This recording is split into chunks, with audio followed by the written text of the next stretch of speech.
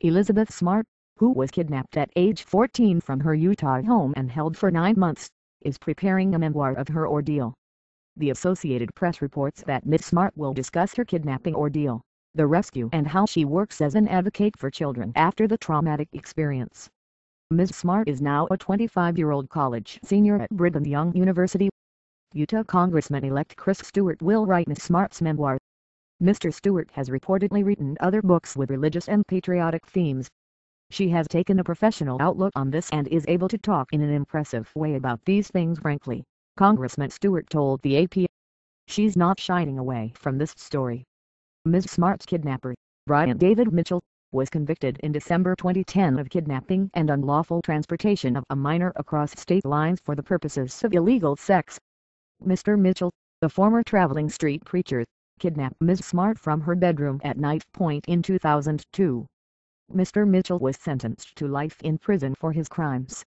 During her kidnapper's trial, Ms. Smart told the court that Mr. Mitchell would pray that she could fulfill her wifely duties.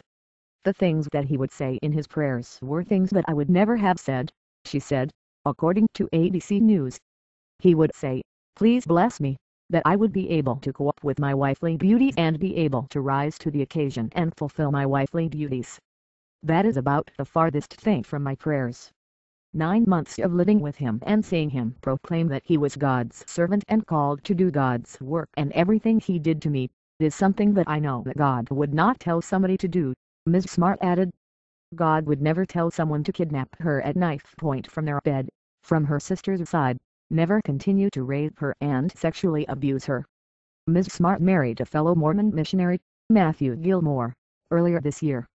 Ms. Smart's publicist Christopher Thomas told the AP that her memoir will also talk about the Elizabeth Smart Foundation's work to protect children.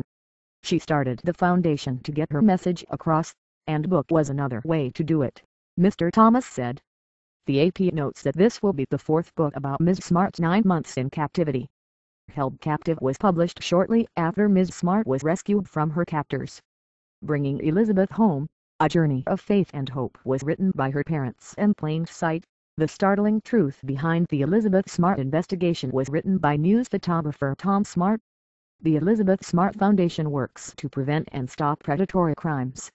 The foundation seeks to empower children through education and understanding of choices and options and to support law enforcement in the rescuing of victims.